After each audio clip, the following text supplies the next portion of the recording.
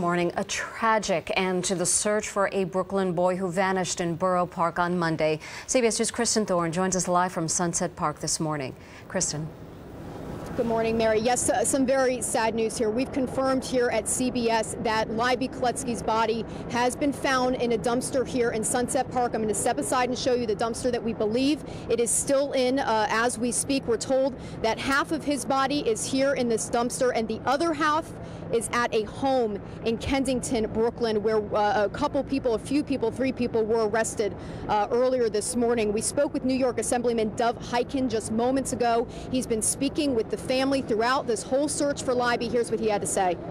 Just a horror, you know, for every parent. It's just a tragedy today for everyone in New York. Everyone, everywhere. That something like this can happen. That someone could leave day camp on Monday, beautiful day, sun shining, going to meet his mother, and just disappear, and that there are sick people out there who would do such horrible things to an innocent child. God. And earlier this morning, we saw FBI agents, NYPD, over in Kensington, Brooklyn.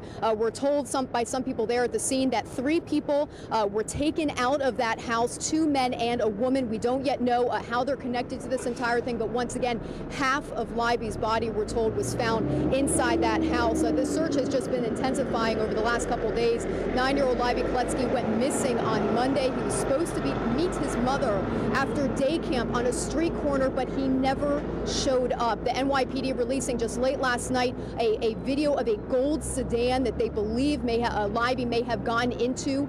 That gold sedan was found at that house in Kensington this morning. We're told that investigators were searching that car. The NYPD also released surveillance of Libby on Monday, walking down the street, being on a street corner, appearing to be lost. A man walks into the video and they appear to walk off together. The community in Borough Park has been searching relentlessly for this child, and then this piece of very incredibly sad news this morning that Libby's body has been found in a dumpster here in Sunset Park, just right over here. The NYPD is planning to hold a press conference in just a short while to update the media on all these developments. We're live in Sunset Park, Brooklyn. Kristen Thorne, CBS 2 News.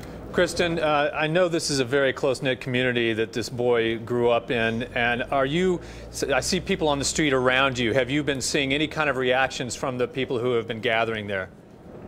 I mean, it's absolute shock how everyone is just in disbelief how this could happen, and you feel the sense of sadness. I mean, this is all happening right now, so this is all the energy of it. We were over at Kensington.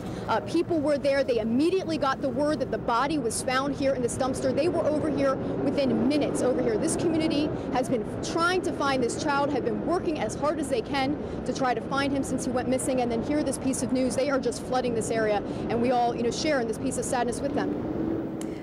And Kristen, Assemblyman Dov Hikind saying there has been an arrest, and you talked to people who saw 3 people come out of that home, but there's no word on any charges at this time, correct?